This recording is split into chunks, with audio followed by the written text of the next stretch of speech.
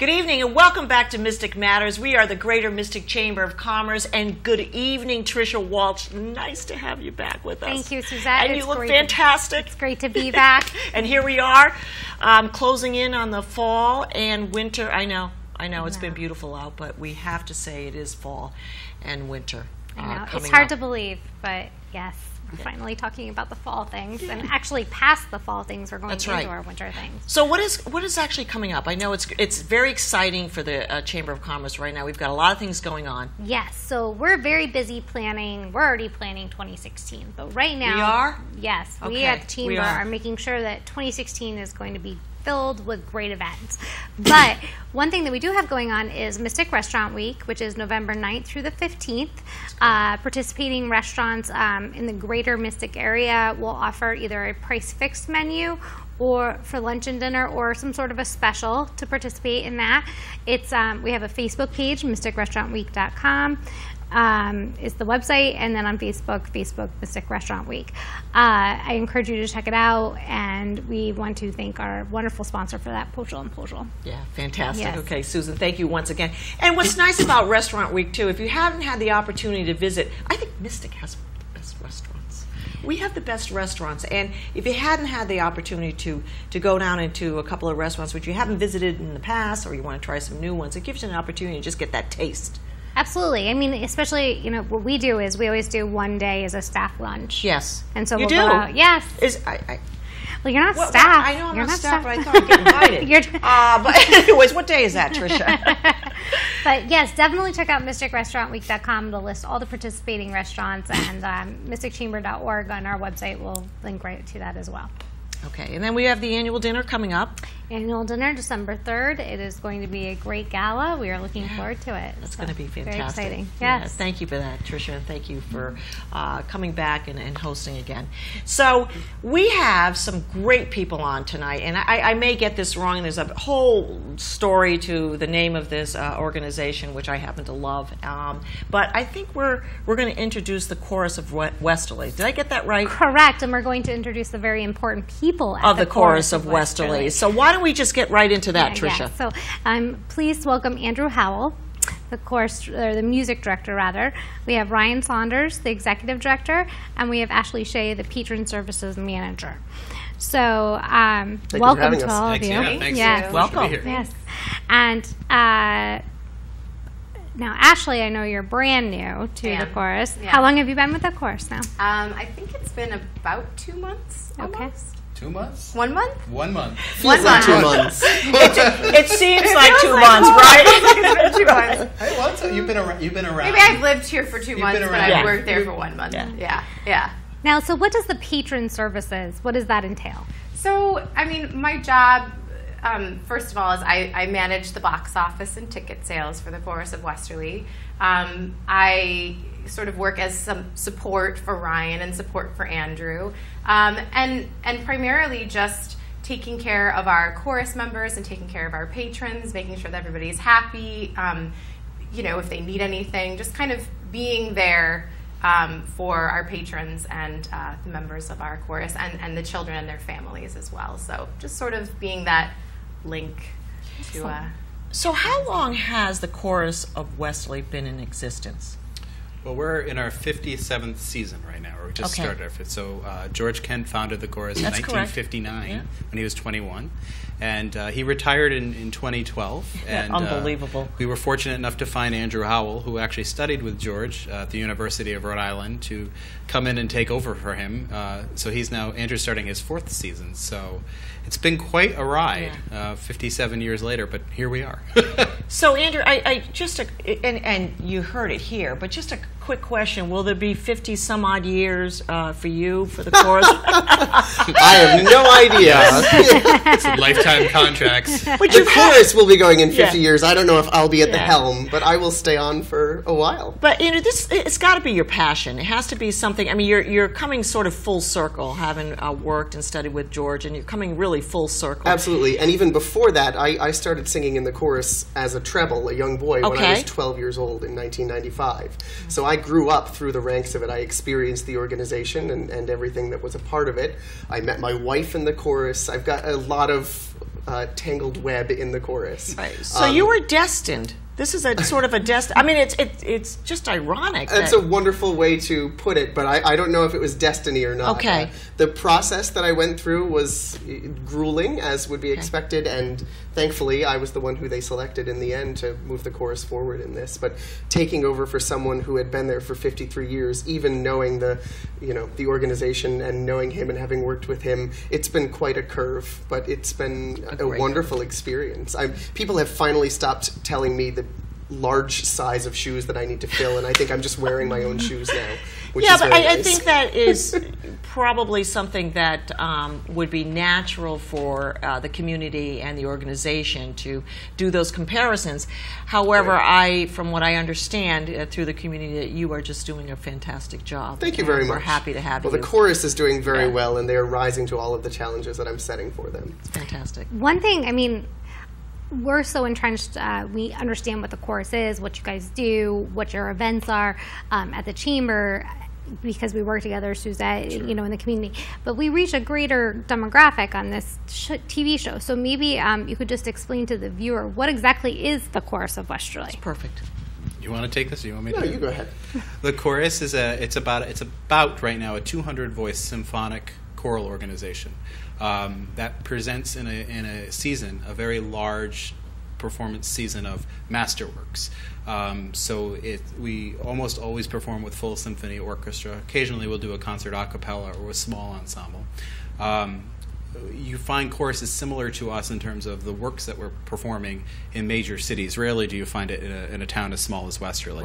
Right. What makes us unique, beyond the fact that we're in this community here doing this music, is that about half of our membership are children who are between the ages 8 and 18. There's only one other chorus in the U.S. that has that model. Our model is very actually European-based. So that means a child singer is treated with equal rank once they pass certain levels of tests and proficiency as an adult singer. So an adult singer who could be singing in college and then going off to being in a big, the Chicago Symphony Chorus or something, and get one shot in their life to sing the Verdi Requiem, for example. Here in Westerly, we're providing children with that opportunity as well. So when we perform, you see children and adults singing side by side, and that's a very, very unique and special thing. The other big thing that's very different and unique about us is that we happen to own our own performance venue, the George Kent Performance Hall. Right. And we are one of 3 choruses in the U.S. that actually owns a space, their own space. Take all that together, and that we're also a presenting organization. Very often you see symphonic choruses attached to a symphony. The Tanglewood Festival Chorus is the Boston Symphony Orchestra's resident chorus. The San Francisco Chorus, things like that. They're attached to the big symphonies out there. But we're the lead organization, so we present the season, we schedule all the works, we sell all the tickets, we raise all the money. Mm-hmm. We're an operation that, quite frankly, shouldn't happen in this particular community in Stonington and in Westerly. And it's high-level arts, though, that's happening right here. And the fact that it's sustained and grown for 57 years is borderline miraculous. And I'm not just tooting our own horns, but there's every reason why, over that period of time, we should have collapsed as an organization in terms of the competition just around us. Mm-hmm. But we haven't. And that comes to great leadership that we've had, not just from George Kent and his 5 decades doing this, but so many supporting members of the community that have been on our boards or helped guide us through periods, and members in both the Connecticut and Rhode Island state delegation who've helped us find arts money for generations, and also to Andrew in terms of his work coming out here. Andrew Howell is actually our best success story ever, because Andrew and his mom moved into the area when he was just before he was a teenager, and Andrew didn't have any particular background or experience in music before that happened. He was a child that we recruited in, not we, I was a teenager then, but the chorus recruited in, and gave him access and exposure to just singing and performing this great level of music, and that completely changed his life. I mean, he said he met his wife, but his whole life was created out of the chorus. Right. And when it has shaped my life. When the founders put this all together in the 50s and 60s, their goal was for the kids all around, in all these communities around here, to have a chance to do something really, really special with music as the vehicle, so it would make their lives that much better and give them focus. Well, here the chorus actually trained the next director itself, and so right, and the next generation. precisely. Next So generation. just like Andrew, I'm Right. also a former chorus child Right. too. That the same way my instruction, I had all the music training as well, but not at the level I don't have the talent nearly that this guy has in it. But I was taught in things like fundraising. I was working a fundraiser when I was 13 years old. Learning arts administration from folks when I was 16. So it's both this professional musical organization and this amazing community organization that has profound impact across all of southern New England, and that's what we're about. So it's you just put that. He just put that so eloquently Yes. that I Well, just thank you. and Tricia to the point where. She was saying, you have a broader audience. I'm going to Very get much. back to your audience as well. But for people like Tricia and I, who are also entrenched in this community, have grown up in this community, and basically have done what the two of you have done. Yeah. Said, you look at Stonington, Mystic, Westerly, Pawcatuck, and the borders of Rhode Island. This is where we want to stay. This is where we want to build our home. This is where we want to work, and this is our passion. For us at the Chamber, the Chorus of Westerly, we own it. Mm-hmm. You're us, You do. and we are you. So so for the broader audience out there, I encourage all of you to get online to see what they do, because for our parameters, we know just how great the Chorus of Westerly is, and of course we get back to talking about your facility and owning that facility, which is how many places, how many organizations can say that, and we'll get to the weddings and things that you can actually have there, and the receptions. But tell us, exactly who are your audiences? Who are these people that come to see you, and every year after year after year, look at this organization and say, we're going to be part of it. Who are these people? Yeah, well, we sing in front of about 30,000 people every year. That's amazing. Sometimes more, sometimes a little less. But the bulk of that is about 25,000. That comes with our annual Summer Pops performance, which is Now, held see, I didn't know that. in downtown Westerly every year. I didn't know it was that big of an audience. It's that So big of an thank you. it's that big of an audience. Wow. And we've done some demographic surveys on that, and about 40% of that audience actually comes from the Connecticut side, and 60% from the Westerly side, and most of them come from either New London County on the Connecticut side and Washington County on the Rhode Island side. But we get people that come as far away as Greenwich and New York and Pennsylvania. Some people make a pilgrimage every year, and folks that come from Maine and New Hampshire and Vermont. But that's that's a huge. That is a huge. It's a $100,000 concert that we put on every year in the park. Yeah. It's a big community block party. It's a wonderful thing that we do, and it's free. But I like every to pee. every year. It's free. In terms of our in-house season, if you will, inside of the facility, we're getting audience. We just had to. We're writing grants all the time, like I'm sure you guys have to do at the Chamber. So we just did our most recent demographic survey, and it's something crazy, like 71 different towns in Connecticut and Rhode Island were audience members coming into Chorus of Westerly events. It's very dominated by, as you would imagine, folks coming from Westerly and from Stonington, but we have a large group in all the villages in Stonington, but we have a large group of folks that come over from New London and from Groton on the Connecticut side, and going up to Willimantic and places like that come in there. The core is probably within maybe a 10-mile shot of downtown Westerly. But it's very broad-reaching, and that is a reflection of the membership, because the membership comes from almost the same demographics of towns. I think it's something like 42 different towns the members come from between the two states. So it's neat, because particularly for the children, because you have these 100 kids, and they're not all coming from one particular school. They'll have friends that live all over the place, so they connect back and forth. Right. As a singer growing up myself in there, many of my best friends were in the Charahoe School District, or went to Fitch or something like that. I went to I was a Stonington High School graduate, so it was neat to have friends that were all over southern New England. But that speaks to kind of how the chorus has really become this sort of, not just this Westerly, Rhode Island-based organization, but this southern New England-based organization. Very, very broad-reaching. So is that sort of where the Chorus of Westerly's direction down the line is, to get a broader audience? Is that somehow Yeah, part absolutely. of the strategic plan? It certainly is one of the, and Andrew can speak to this a little bit more. One of the, it's hard for us to get by the Thames River, to be frank. You know, that's as a business owner in Mystic, Connecticut, and lived all my life in Mystic, and it's here's the thing, and I will tell you, it's it's a mindset.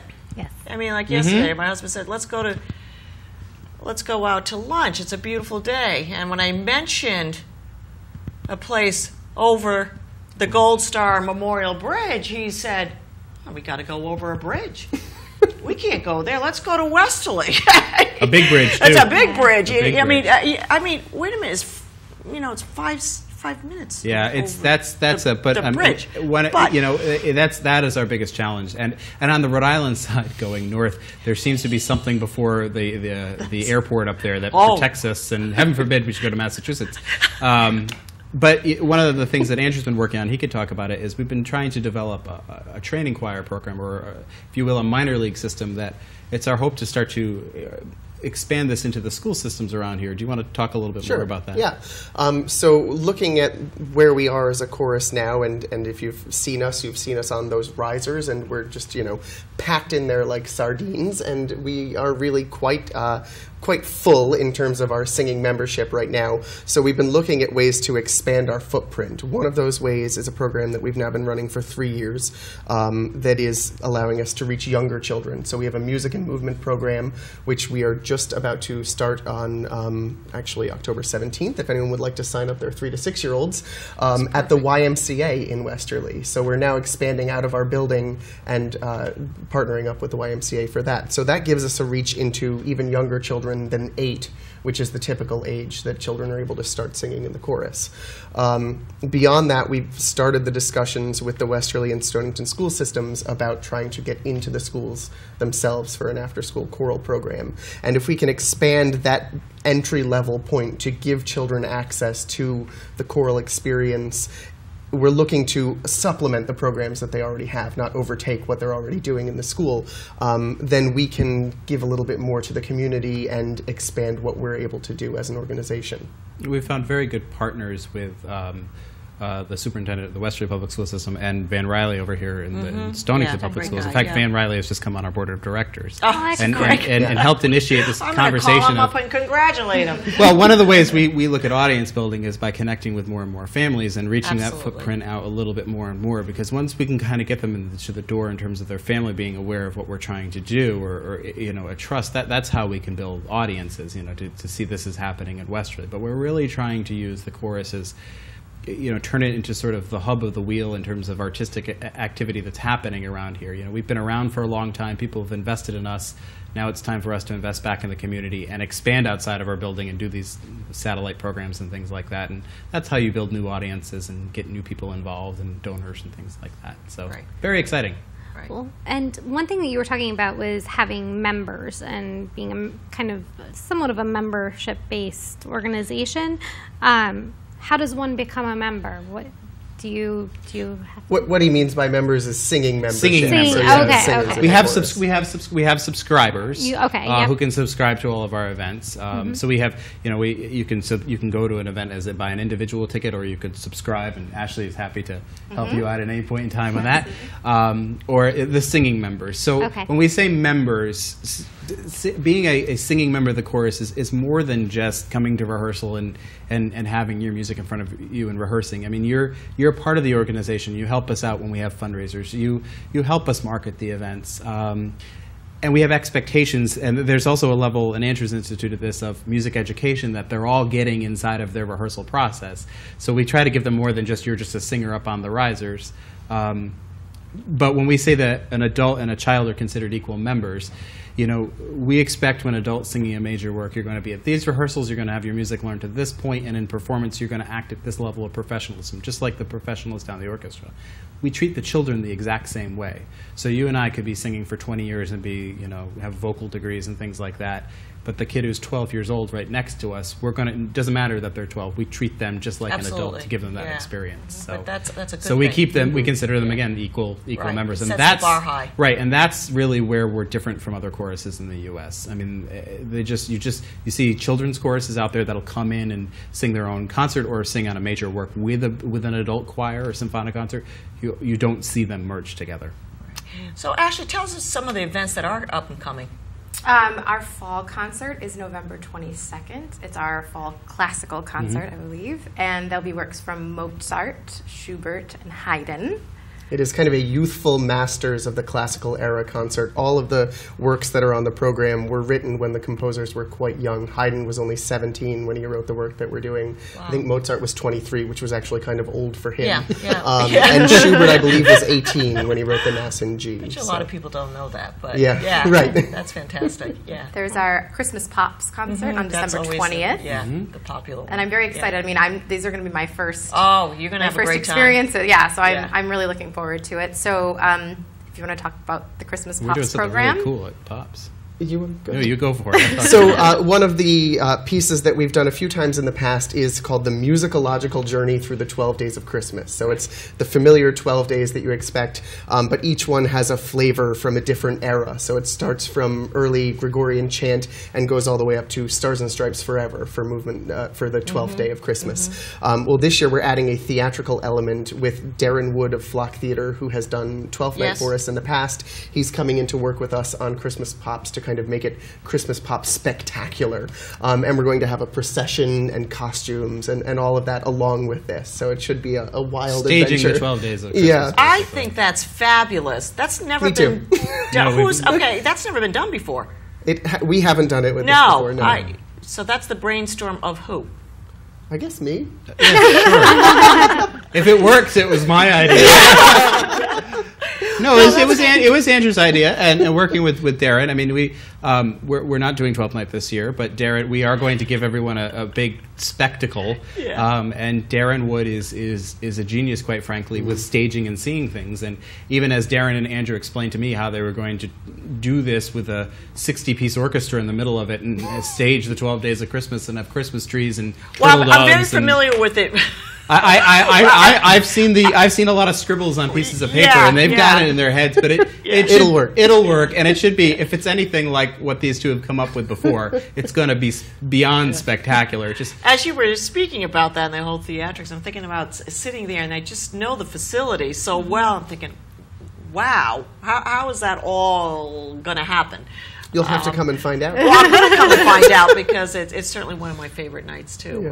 My husband. It's really funny because I think a few years ago, I don't know, I had gotten some tickets, and I don't know how I got to whether it was given to me by a customer. Anyways, I brought a friend, and I turned around, and she was crying. I was like, wow. I mean, that's how moved she was during the whole... The whole night, I was just in awe, and she's crying. And I thought, wow, to bring somebody to actual tears, happy tears, is, she said, Christmas is in like 5 days or whatever she said, and she said, I've, just going through some really difficult times, and I needed to be here, and this was so inspiring that I can just go about and do whatever challenges come my way, that this...